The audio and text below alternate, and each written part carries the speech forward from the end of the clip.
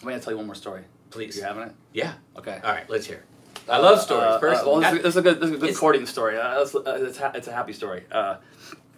Like you were talking about accordion, you know, what the hell are you thinking when you pick that? You know, out of all this entire music store, that's what you're going with. You know, it's kind of bizarre. Might as well go with the tuba or whatever. But so you know, of course, when I started playing, I catch a lot of people gave me a lot of shit. Yes. Even my Desiree, you know, my girlfriend at the time, she was just like, what is fucking going on with this guy? And I would when at the very beginning, and especially even I've met a bunch of skaters because even like on our tours, I'd bring it everywhere I went, every bar, every fucking place, every demo. It's just like I gotta figure this out, and it just took a while and whatever. But I brought it over with me, and so people talked a lot of shit, and it was just even people in my own band are like, fucking good goddamn accordion player, right? So there's a bunch of accordion jokes, and just, it goes on and on like endless. Banjo and accordion jokes, right? It's all the same. It's all it goes in the same trash can, and just it's all the shit. But we were lucky enough one time to play with open up for the Mescaleros, right? So we opened up for Joe Strummer. And I'll never forget this. I was out in the curb as we were playing in Las Vegas at the House of Blues, and I was outside just smoking a cigarette, playing accordion. And Joe Strummer comes out, and I don't know Joe Strummer. I mean, I know who the fuck he is, but he doesn't go, "What's up, man?"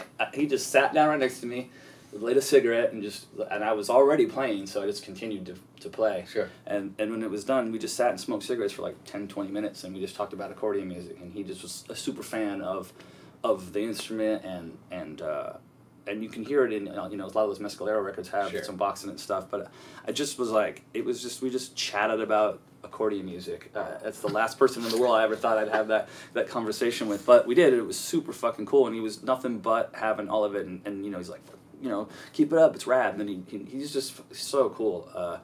And humble and just the man. But he walked away, and I'll just remember, that moment I was like, fucking A, man, Joe Strummer just greenlit this for me. Like, I don't even care. Make all the fucking fun you want to, my friend. I just got I got the get out of jail free card from your man. I mean, so fuck off. Christian Asoy?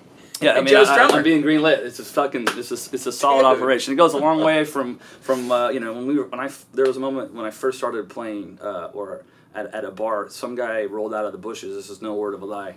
Came out of the bushes in his underpants with a gun, but I didn't know he had a gun because I had my accordion on. I was like too busy playing, and he rolls up and he's going like this to me, and I think he's going like that to me to my accordion. Shut the fuck up! And he's all drunk out of his fucking mind, and I'm not having any of it. So I'm like, what? And he wasn't coming humbly. He was like, shut the fuck. And you got out of control. So I was like, fuck you. And I'm still playing like in spite of you, my friend. I'm going to continue to play music, and because you're already in your underpants in the middle of the parking lot. This is a shit show. Yeah. And then he keeps on going like that, and then my friends come out, and so it probably only emboldens me more. I'm not going to take this guy's shit, and especially your underpants. I got 3 of my boys here. What are you going to do to me? And I see them, and then they just scatter. My boys just they split, and I was like, why is that Run happening? Away! And he just was like, and he at one moment he's just like, fuck it, and he just turned around and he walked. He'd had enough, and he wasn't gonna have it. And then that's when I saw he had like a 9mm gun in his hand. The whole time he's going like this. He's poking me with the goddamn gun, and I'm like an idiot going, fuck you, mister, like. And he didn't. That would have been a hell of a way to go. That would have been a hell of a way to get shot through the accordion and get killed. But I went from there to Joe Strummer fucking high-fiving me, so it worked out all right. Yeah, I'd say. Worked out all right. That's so rad, though, because it's such a rare instrument to play, especially in a band. It's very specific, and it just goes back to your individuality, like your style, like the way you chose this instrument. It just shows you're like, well, we're all going down this path, playing this thing or doing this thing, and I'm going to go this way, and that's just part of who you are and your appeal too. But you used to have a specific style. It was like the cargo shorts, cut off kind of thing, the chain wallet, and that was like everyone in the shaved head. Everyone. Yeah, that kind of caught on there just for a moment. Yeah. It became the template for street skate, the look of street skating at that time. But it's one less thing to think about, especially as a skater. You're just like, I just want to go skate. It's like, how many days you go without showering? You're like, endless. You put on your shorts, you put on your pants, whatever it is, and you go. Yeah. And it wasn't, you weren't like sitting in the mirror primping. Yeah, fuck no. In those days too, you were just all skateboarding all day, every day.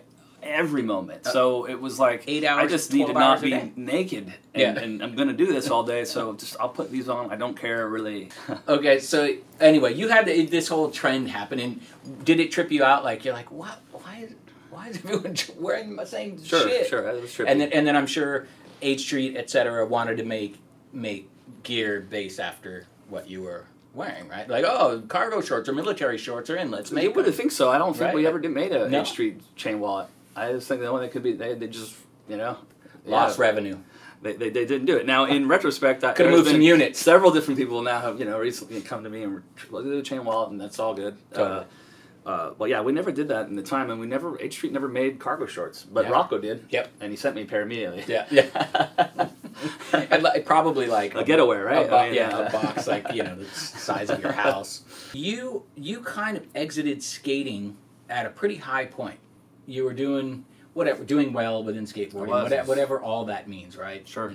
And you just sort of seemingly kind of disappeared. I did. I just sort of vanished. That kind of keeps the 20 years and 8 months out of the year, or 9 months out of the year. It keeps it in perspective, and sure. It's not the easiest thing to do, and there was moments where being away from my own family for so long, got me to a point where I was fully depressed.